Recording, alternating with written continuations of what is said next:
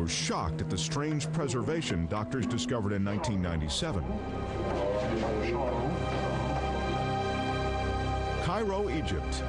Suffering from an unusual ailment, 16-year-old Hisham Ragab is admitted to Al-Mardash Hospital. A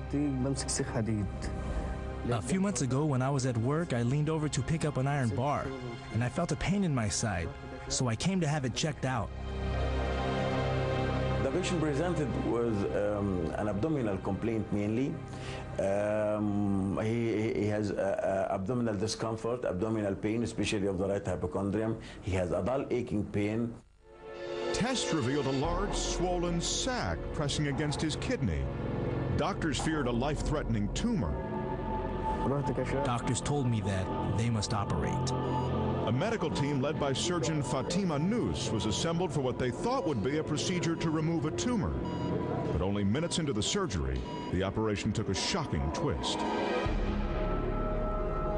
What first appeared as a misshapen mass began to reveal grotesquely familiar details.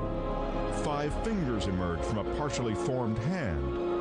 There was a tuft of coarse black hair and even teeth. This was not a tumor at all. It was Hisham Ragab's undiscovered twin. I have never seen a case like that, to have a fully developed fetus in some parts and rudimentary in other parts with different ages of arrest of growth. Like an entombed mummy, for 16 years the unborn twin lay hidden inside its brother.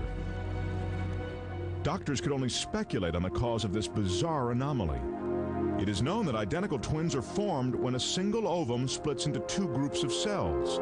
When 2 separate ova are fertilized before implantation in the uterus, the result is fraternal twins. That's fairly common. But if even the slightest thing goes wrong, such as a single cell out of place, the results can be disturbing.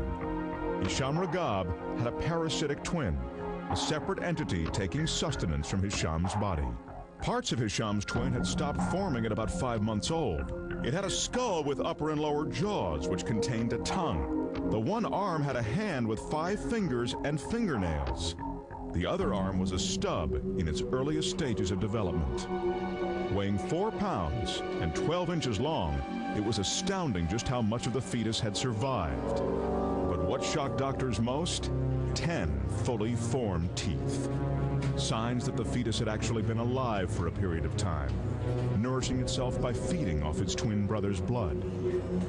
Surprisingly, we found that he has a well-developed fetus of a boy of about 10 to 12 years of age. So he has some parts which stopped growing by the age of 5 or 6 months intrauterine life. He has his teeth growing to the age of 12 years. Actually, they were a twin, and one of them incorporated inside the other one, and one of them grows normally, the other one stopped to grow. Having survived for 16 years undetected, this parasitic twin has earned the Guinness record as the longest a twin has remained undiscovered inside a human body. Hisham Ragab fully recovered and returned to his simple way of life outside Cairo, with this scar as the only evidence of the ordeal he's lived through. But he and his twin will forever hold a unique place in the Guinness Book of World Records and a fascinating footnote in the history of a culture which takes great pride in preserving and honoring its dead. What a story. That close